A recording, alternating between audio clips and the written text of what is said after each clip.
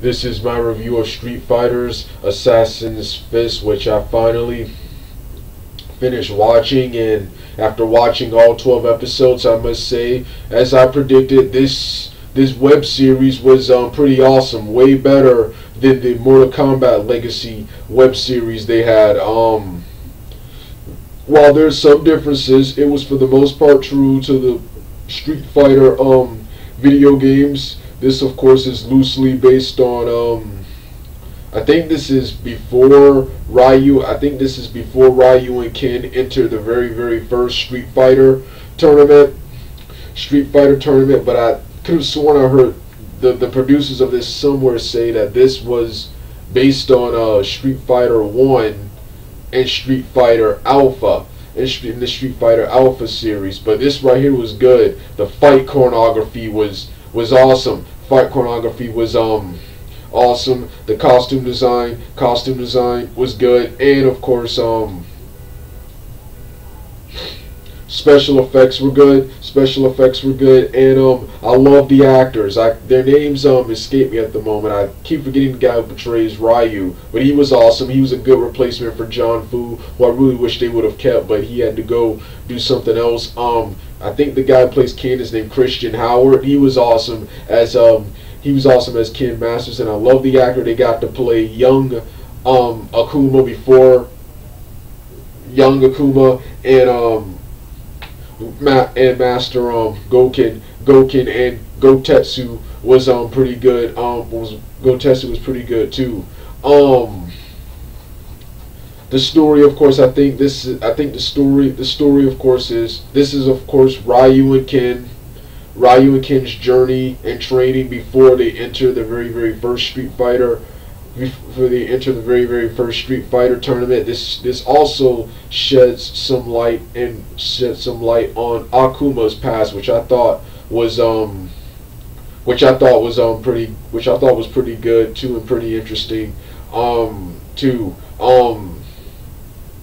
Yeah, this web series was awesome. I hope the people who said they made this, they said it, that if this web series was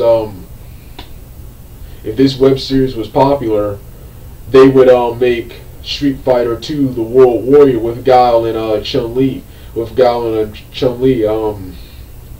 And I would love to see that. The only problem I have with this web series is that they should have made more than 12 web episodes. They should have made more than 12 episodes, because if this is based on Street Fighter 1 and Alpha, then all the characters in the original Street Fighters from Street Fighter 1 should have been in this series. I'm talking Mike, who would become who I think is a prototype of Balrog.